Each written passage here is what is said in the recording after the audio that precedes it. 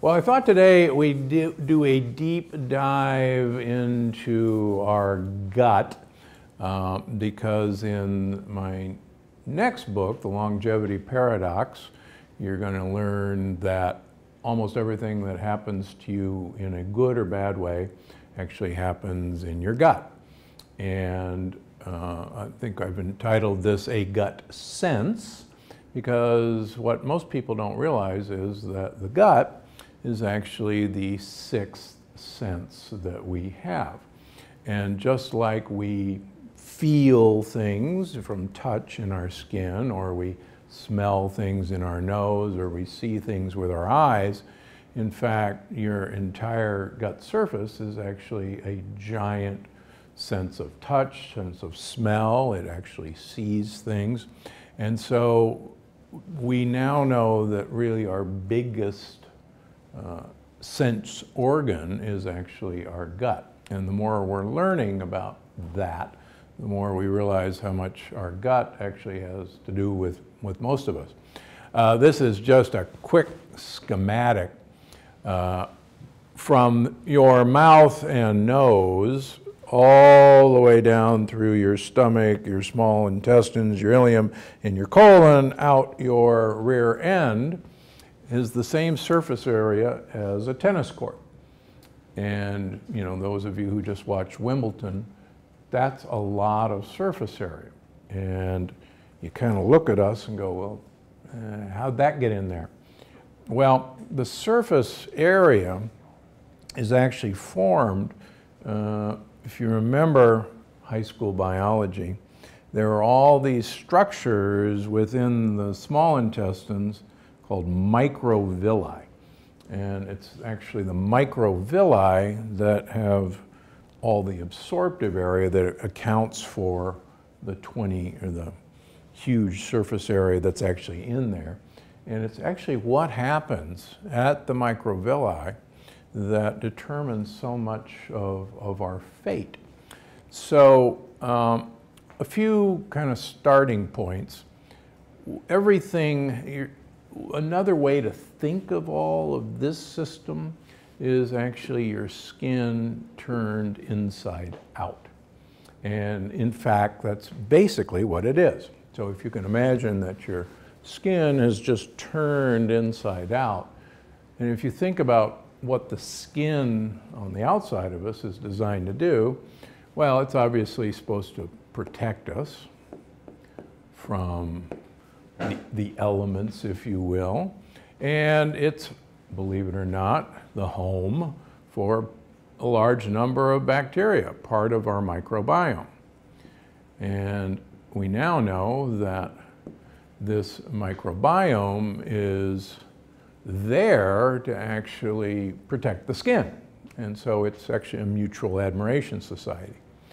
Well, it shouldn't surprise us that if the skin, the lining of our gut is basically the skin turned inside out, that it's actually designed to do many of the exact same functions the skin does, and that is to protect us from the outside world and be a home for the microbiome in your gut.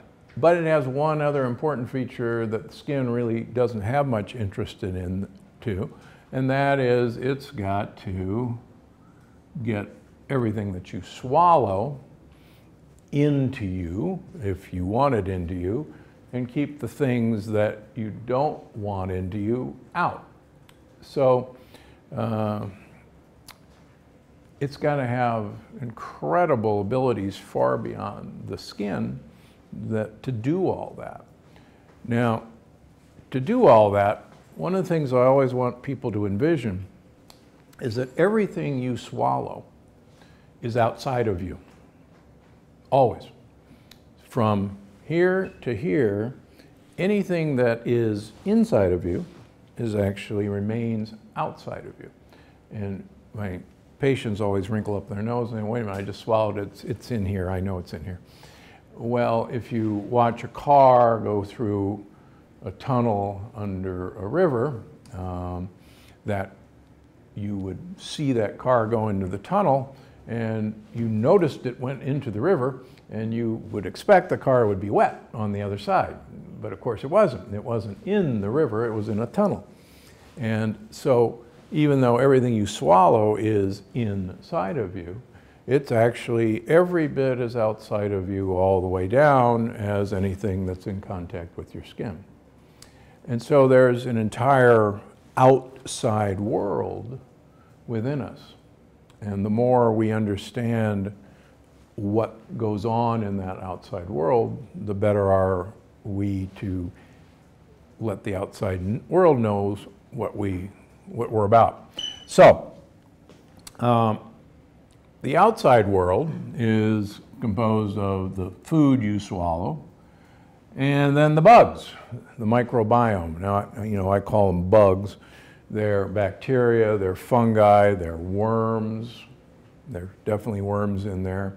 There's protozoans, and there's tons of viruses. And there's about, at any one time, 4 to 5 pounds of bugs. Now, when people go on cleanses, or if you fast, one of the first things that happens is you lose a lot of weight.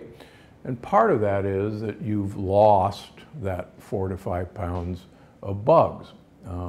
They actually eat most of what you swallow. And they like what you swallow or not, and we'll talk about that. But if you stop swallowing, one of the first things that happens is they don't make babies. They don't make reproduction of themselves. And so one of the things, as much as it's fun to think about it, most of what winds up in your toilet is actually living bugs and pieces of living bugs.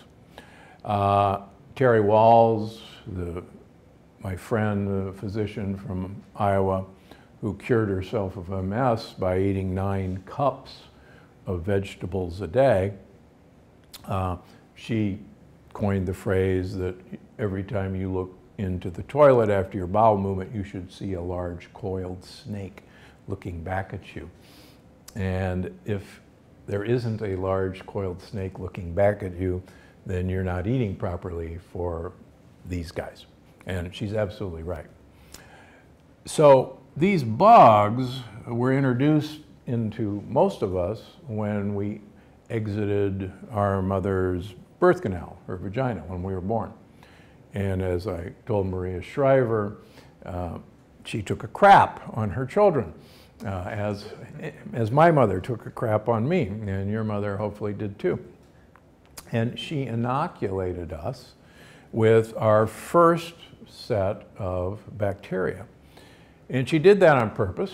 Some of you suspect she did that on purpose for another reason, but she did that because it turns out that the bugs initially in us educate the immune system. And for the purposes of fun and the fact that we live in California, I call them our border patrol. And interestingly enough, about 65% of all the white blood cells, the lymphocytes, the immune system, lines up along our gut. So they're all there, 65% of them. Why? Because this is the major interface between us and the outside world. Most of us think it's our skin, but our skin is, just a few square yards, and this is a tennis court of information exchange between the outside world. So it's no wonder that our border patrol is on our longest border, because that's where we interact with the outside world, in the things we swallow, in the microbiome that's living in there. And so that's where kind of the rubber meets the road. Now, so why swallow these guys in the first place? Well, we know that germ-free animals who are born without allowing any contact with bacteria, can live. You don't need these bacteria, but they don't live as long as if they had their own set of bacteria. And germ-free animals have now been used extensively in trying to figure out what information the bugs in your gut exchange with your immune system. And this information is exchanged constantly. So getting back to mom and why she did this, mother's breast milk is designed to feed the baby. But the baby is actually two babies.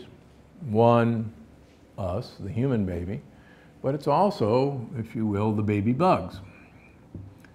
And that she just gave to you. About 5% of mother's breast milk has, you all guys know it, is oligosaccharides. And these are long-chain sugar molecules that the baby and we absolutely can't digest. We have no mechanism to absorb these particular sugars and use them for ourselves. And yet mom puts 5%, 10% of the calories in her breast milk for something that her baby can't use. You know, how stupid a design is that? Well, it's because these guys have to have this to start growing. That's their fertilizer. And without this, these guys don't grow properly.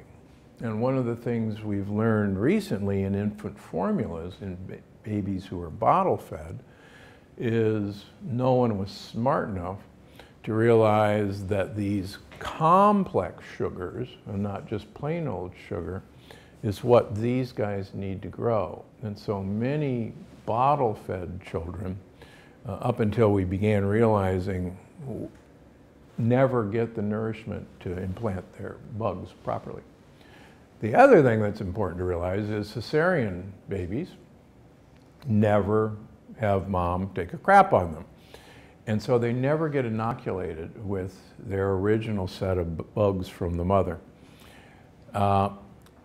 So we know that cesarean babies, it actually takes about 6 months for them to begin to have a competent immune system, whereas almost immediately these bugs begin to tell the immune system all about the outside world.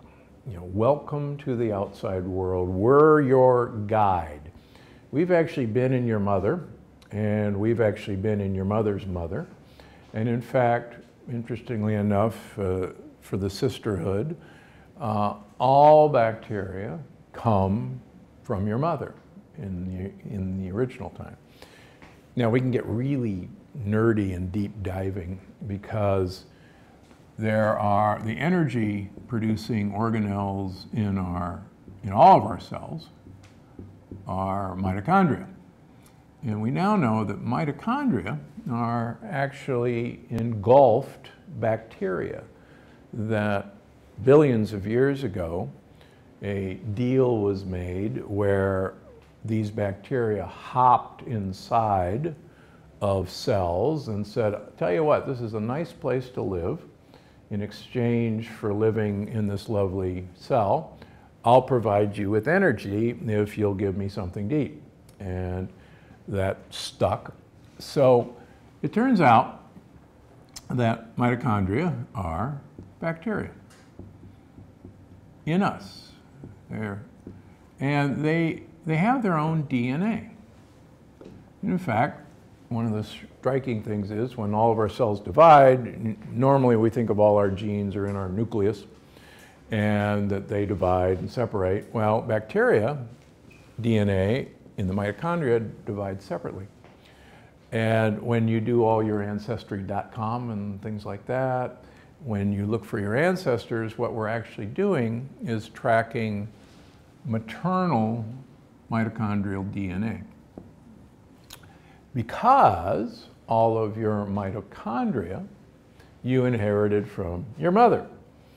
And we don't get any mitochondria from our father. They're in the egg. The sperm is a lowlife, as all of us know, and just doing its work, but doesn't contribute anything, as my mother reminds me all the time, and my wife, and my kids, both daughters. So here's the really cool thing, the nerdy part. Your bacteria come from your mother. Your bacteria that we now call mitochondria that live in all of our cells come from your mother.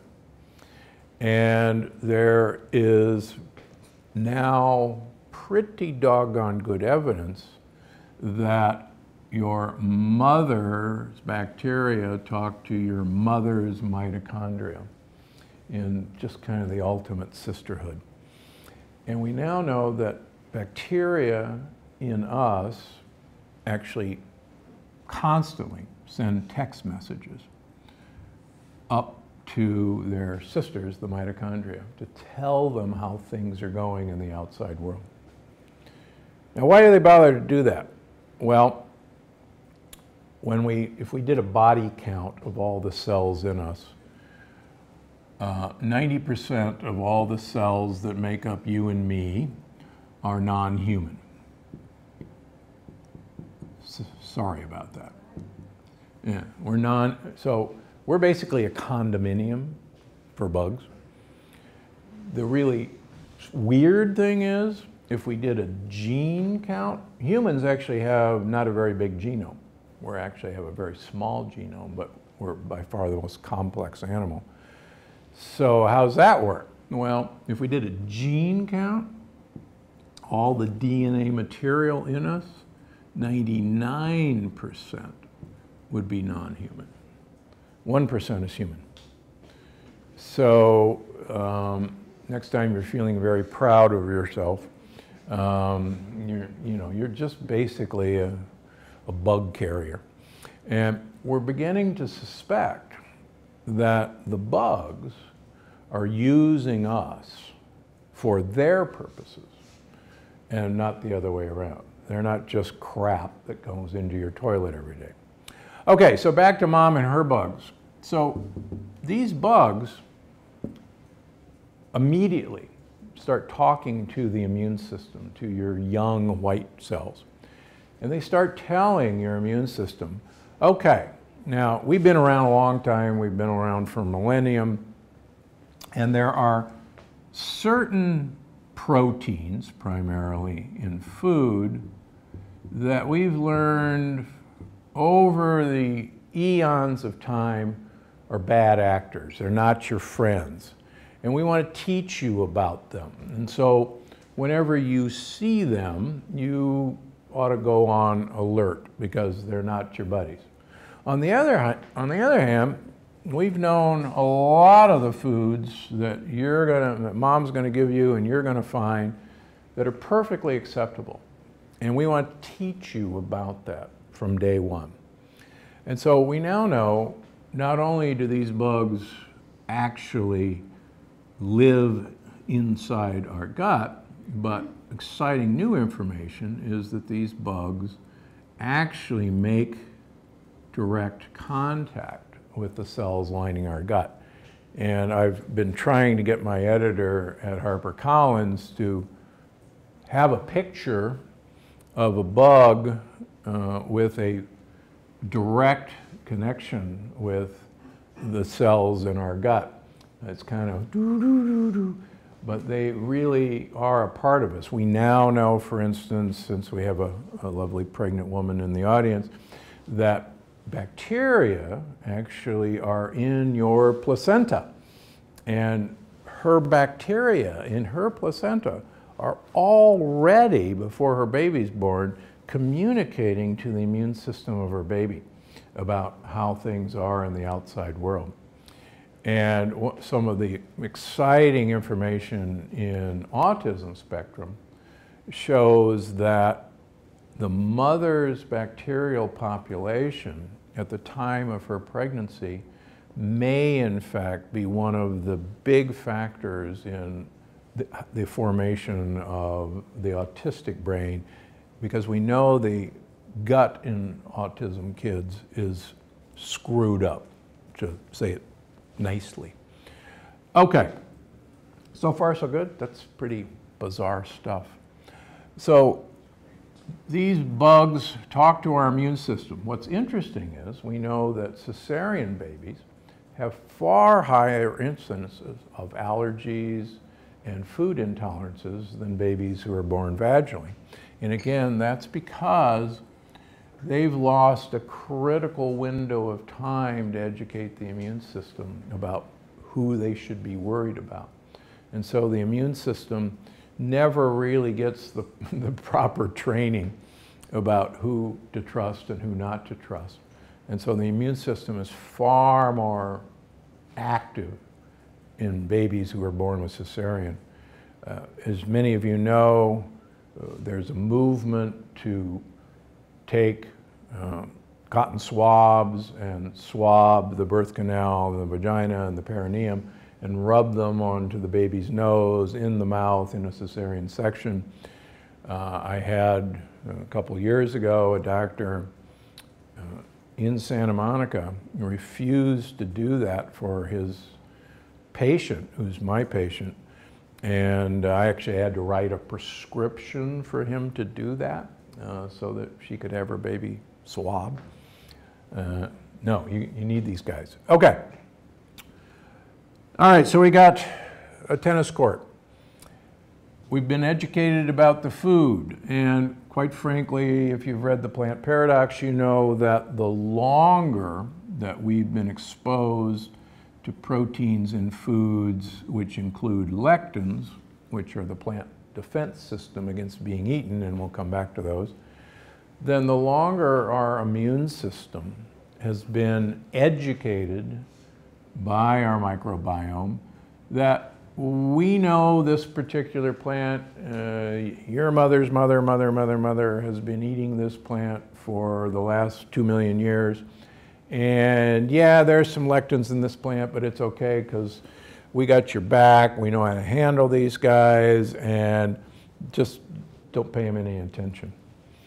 On the other hand, as you know from the Plant Paradox, that there are foods that are quite new to us and to our bacteria. And it's my contention and many others' contention that the newer that food is, then the less chance we've had, the less time we've had to have bacteria in us that have evolved to handle those. But more importantly, the less chance we've had to educate our immune system that these are proteins that we've known forever and we really don't have to get upset about them. So this whole system starts not only from day one, we now know it starts in the womb, but the more we're learning about how critical this part in the whole shebang is, the more we're looking at baby health and more importantly, mom's health during the pregnancy. Okay, so this huge absorptive area, the horrible design is that what I've drawn here is actually what this looks like microscopically in one of these little villi. And the cells that line our intestines are only one cell thick. And they're held together. Anybody play Red Rover when you were a kid? Okay. So we all locked arms and, you know, 2 lanes, and the big kid usually came around with his knee up like this, and the girls squealed, and it broke. And apparently, kids don't play that anymore. I guess you can't play it with a cell phone. So anyhow, so all these cells are lined up end to end, and they're all held together with what are called tight junctions. And these tight junctions are the locked arms of all the kids. Now, they have to be there because there's only one cell separating all the foreign proteins you eat, all the bacteria that are living there, all the worms, all the fungi from you. One cell, that's it. Now, why is it just one cell? Well, because when we swallow food, food consists of proteins, it consists of sugars, and it consists of fats. That's all there is. Now, that was basically the lecture in medical school. Okay, nutrition class, there are proteins, sugars, and fats, class dismissed. And that's about all we ever learn. Now, the problem in digestion is that most proteins are much too big to pass through the wall. In a way, that's a good thing. Sugar molecules are, in the old days, used to be chains of sugar molecules, complex carbohydrates. And fats are also much too big to be carried across this wall. So digestion is actually designed to break proteins into small particles, amino acids, and sugars into simple sugars, and fats into lipids. Why? Because it turns out these cells are pretty cool. Let's suppose we have an amino acid here. What happens with this little amino acid is the cell bites off a bite of the amino acid, and then the amino acid kind of wanders its way through the back of the cell, and then the amino acid is popped out the other end of the cell. And waiting on this side is our venous system of the belly called the portal vein. And it carries almost everything you absorb to the liver. And in the liver, you reconstruct things back into whatever you want to build it out of. But one of the rather humorous things is, I'll just use an example of collagen. Collagen is a very hot topic right now. Well, collagen is a very large protein, and collagen cannot be absorbed intact. Instead, it's broken down into its original amino acids, and then you absorb all the amino acids that make up collagen. On the other side, your liver has to decide how much collagen it wants to make. And if it says, oh, here's some nice amino acids, I think I'm going to make the cell membrane. Instead, thank you so much for those collagen amino acids, I'm going to use them for something else. It's like, but wait a minute, I gave you that for this. So it's okay to take collagen, but it's a bit naive to think that all of the collagen you ate is immediately going to become collagen on the other side.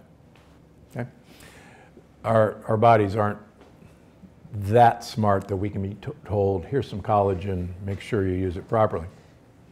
Okay, so one other kind of fun fact, and some of Gundry MD products use compounds that are primarily in cruciferous vegetables to stimulate some receptors called the R receptor. And whenever you eat cruciferous vegetables like broccoli or cauliflower or kale or arugula, there are compounds in cruciferous vegetables that actually hit these listening devices. It's like, I'm sure there were some listening devices with President Trump and Vladimir Putin in the private room.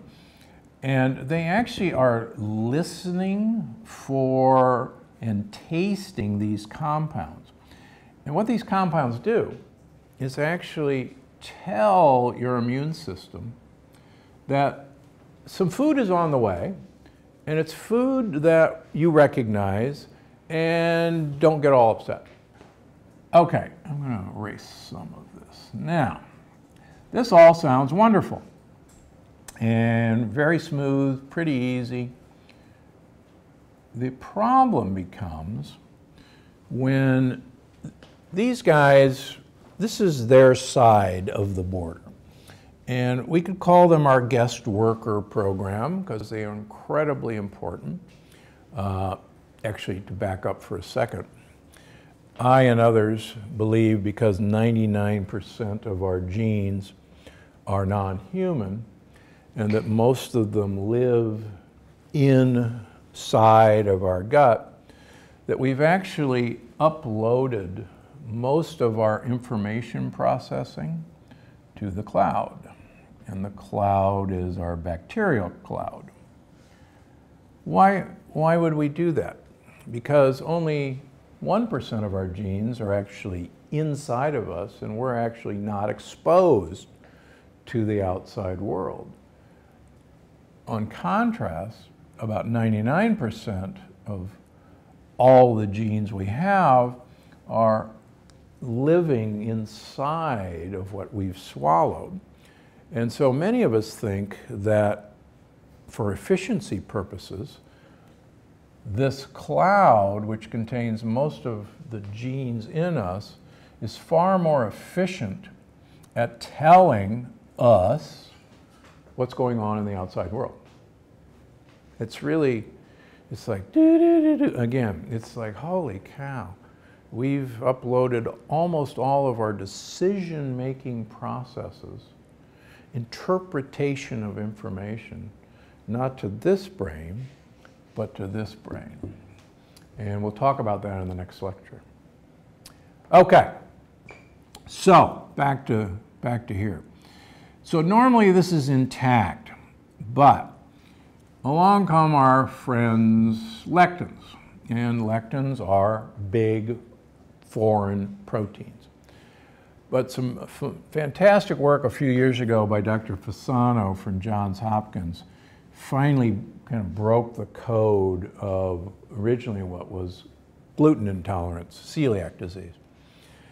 And everybody knew that lectins were in general very large proteins, and they couldn't get through the wall of the gut, they couldn't get absorbed, and yet people, for instance, with celiac disease, which is true gluten intolerance, it was clear that gluten was causing an immune problem at the gut. So what Dr. Fasano found was that lectins could bind to the sugar molecules on the lining of the gut. Lectins are sugar-seeking proteins, and they love particular sugar molecules, one of which sits on the wall of each of your cells in your gut. So they actually flip a switch that makes a compound called zonulin. And zonulin hits another receptor and breaks the tight junction. Now imagine that that's happening cell after cell after cell, and these tight junctions are now apart. So now, rather than this wall, we've got gaps between the cells.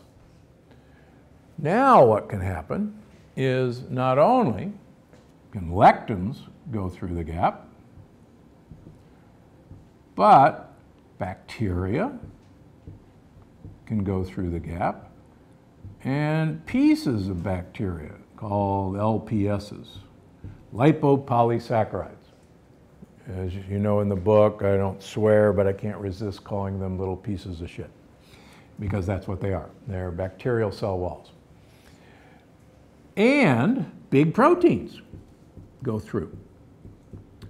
Now, when all this happens, here's your immune system, your border patrol on the other side going, oh my gosh, the hordes have broken through the outer defenses, we're under attack, we're being overrun by invaders, and we should call back to high command, we should hit the air raid sirens, we should go to threat level 5, and we should prepare for war. Because clearly we're under attack. And they send troops to the front lines. And they signal, among other things, that holy cow, there's some bad guys in here, we got to get them out. And the next time you have an interesting case of diarrhea, guaranteed that somebody got into you that shouldn't have gotten into you, and you're going to get rid of them as quickly as possible. But this now sets up the immune system calls to all of you that wherever you guys see any foreign protein that happens to look like a lectin, that happens to look like a piece of bacteria, I want you to shoot to kill and ask questions later. And give you an example. Kelly Clarkson was a perfect example. Kelly Clarkson had Hashimoto's thyroiditis, which is an autoimmune attack on her thyroid. It turns out that the proteins in the thyroid gland look remarkably similar to the barcode of a lectin protein. Our immune system determines who's friends and foe by literally reading a molecular barcode on every protein, saying, is this guy in the no-fly zone? Is this guy's passport invalid? And if it is invalid, then it says, you know, I'm sorry, you're in the clinker, and we're gonna kill you. So lectins use proteins that mimic other proteins in our body. And so when poor Kelly Clarkson, who had a leaky gut, I can guarantee you, when her immune system fighter jets see her thyroid, goes, oh my gosh, her poor thyroid is full of lectins. We should shoot to kill. We'll ask questions later. Now, what happened to Kelly is, you know, she got the plant paradox, and lo and behold, she got lectins out of her diet. She started eating food that actually fed friendly bacteria, and she sealed her gut. And since lectins were no longer getting into her, her war stopped. The immune system, you know, okay guys, the war is over, we can go have a donut. And she no longer attacked her thyroid, and that's how she got off of her thyroid medication. So autoimmune disease happens at the gut. Hippocrates told us this 2,500 years ago. He said all disease begins in the gut. Pretty smart guy. So our gut is not just the crap we eat, you know, or the crap that comes out of the rear end. It's our largest sensing organ, and it's really the home to our computing cloud of everything that's going to happen to us. So I think I'll quit there because we got another lecture on what happens with the gut and the brain. Questions? Doctor, you mentioned these bad bugs, and there's also, I guess, good bugs. What kinds of things are we doing wrong to enable the bad bugs, and what can we do to help the good bugs? Great question. Yeah, there's always, just like kind of there's a war here, there's a war for space in your gut. There's only so much real estate. And location, location, location is one of the keys. I think I'll briefly touch on that because we're going to talk a lot about that in the next lecture. But the bad bugs love simple sugars and saturated fats. They love them. They demand them. Unfortunately, most of our good bugs can't use saturated fats, and they can't use simple sugars. They like complex sugars, polysaccharides. The bad bugs can't use polysaccharides. They have no digestive mechanism to use them. So one of the things we've done in a typical Western diet is heavy on sugars and fats and almost non-existent for complex carbohydrates, for resistant starches and long-chain sugars. So for the most part, the good bugs are basically starving to death, hiding in corners, and you know the gang members are saying, man, you know, best thing that ever happened to us. The problem with these gang members is by far most of the LPSs that we recognize as dangerous come from the bad bugs. Very few of the good bugs produce the LPSs that we worry about. And it's probably because up until really the last couple of generations, most of our gut bugs were friendly. And we know that people in the very long-lived societies have a very distinct friendly gut bug population that actually, believe it or not, nourishes this wall of the gut. And one thing I'll leave you with, as we get older, most people, when they see their parents or their grandparents, their skin gets very thin and becomes very fragile. And you know, you can just kind of glance at it and it'll tear, or they're bruised. You see all the old folks with bruises. What we now know is this is your second skin. It's actually your largest skin. So what you see happening on this wall is reflected on your outer skin. And the really exciting research that's going to be coming out in the longevity paradox is that this thin skin that we see on old folks is actually the thinning of this wall.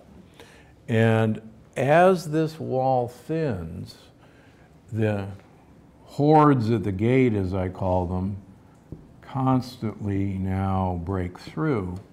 And this is actually what actually brings out our death. And this has been proven in very elegant animal studies. So one of the things that's been exciting is whenever I meet new patients, and they know how old I am, first thing they say is, let me see your hands, let me see your skin. You don't have the hands and skin of an old man. Because I spend all my time taking care of my gut buddies, and they in turn actually reinforce the wall. It's actually really exciting. And that's reflected out here. If you put stuff on your skin that shouldn't go there, does that affect your microbiome? Yes. Yeah, the microbiome, we know a lot about what the microbiome on the skin likes and what it doesn't like. The microbiome will actually defend their home to the death. You can introduce actually bad bacteria, and they will actually fight to the death to keep those bacteria from hurting us. The other thing we know is that the microbiome, just like there are bugs that plump this wall, we now know there are bugs that plump the skin just as well, because that's their home. And you know, one of the exciting things with one of the ingredients in my skincare line called Bonacell, which is produced by a bug called BC30, is that the byproducts, the poop, if you will, of BC30 bugs actually plump skin. It actually gives skin cells what they want.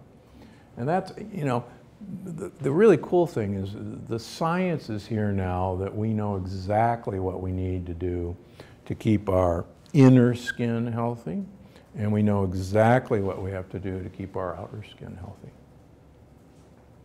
If you have to have a C-section and say you do the seeding, is there anything else the mother can do to maybe take down that 6-month immune system?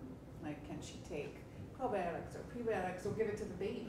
Well, it turns out there's recent research that you are, with your breast milk, inoculating, there are bacteria in your breast milk that are actually designed to supplement the bacteria that you pooped on your kid. So that's actually fairly recent. People have always believed that breast milk was sterile because, oh my gosh, you know, you can't have bacteria in breast milk, that would be crazy. But there are now bacteria in breast milk that will colonize the baby. But it's not enough as that just initial big old whack on the kid's face and nose. Do you recommend mom like taking extra prebiotics or probiotics? Well, again, I think the big thing, particularly for mothers, is the more prebiotics, which are the fibers, the soluble fibers that good bugs like, the better off you are for the baby, particularly when you're breastfeeding. All right, well, thank you all for your attention. Appreciate it. All right. Thanks for watching. Don't forget to visit my website, linked in the description box below, for more of my best tips. If you haven't already, click the circular channel icon to subscribe and make sure you never miss another video. Because I'm Dr. Gundry, and I'm always looking out for you.